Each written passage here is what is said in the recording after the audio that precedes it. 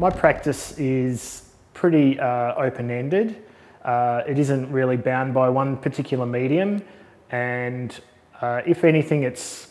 pretty much driven by ideas and narrowing what I guess is quite a broad space in terms of the potential of any sort of idea is in the least bound by perhaps my own personal narrative.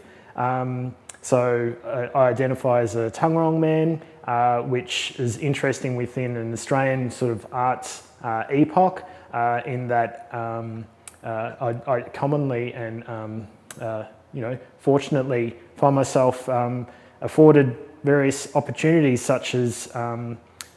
likes of this show, WILAM BIIK.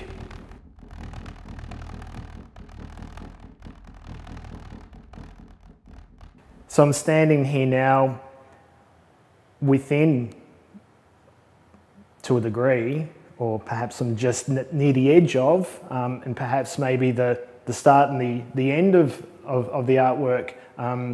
is open to interpretation, but I'm within of the earth.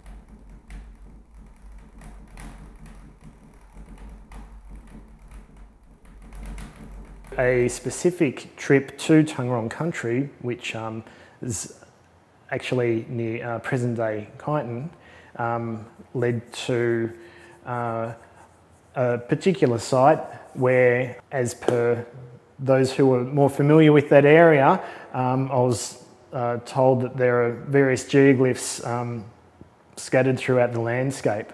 All in all, after surveying this general area, I came across one particular rock, which I guess announced itself to me, which led to an extended period of contemplation and engagement with and without the lens. In one sense, in thinking about how symbols operate,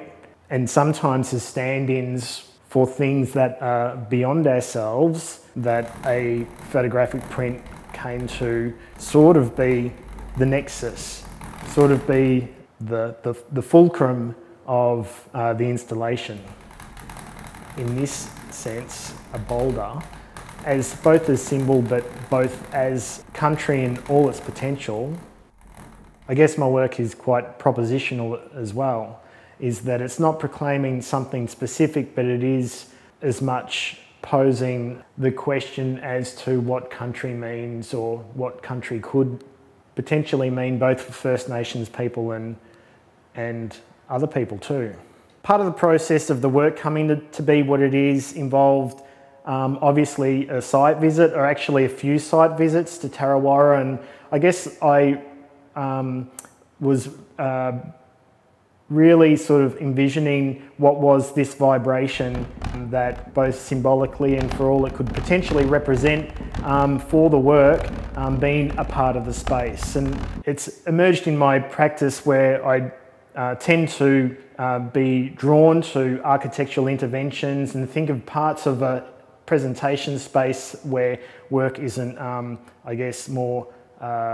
traditionally presented. It came to have me discover this, what I guess is a wall store, or more broadly a storage space. So there's walls as part of the gallery for various exhibitions that come in and out of here. And for me, to work behind or work beyond the standard walls of the gallery otherwise acknowledges that the presentation of art, both by First Nations people and otherwise, is not as straightforward as we might otherwise consider. That for me, it's part of a broad range of relationships and systems of power and hierarchy. For me, getting in behind the ordained presentation walls of a gallery is part of expressing my agency as both an artist and a First Nations person. So this work here is very much, I guess, for me, an amalgamation of the way that I've come to respond to the conceptual framework of WILAM BIIK, but also in bringing my own subjective approach to those questions and those ideas, including what could be considered one of my main ways of working, which for better or worse could be called institutional critique.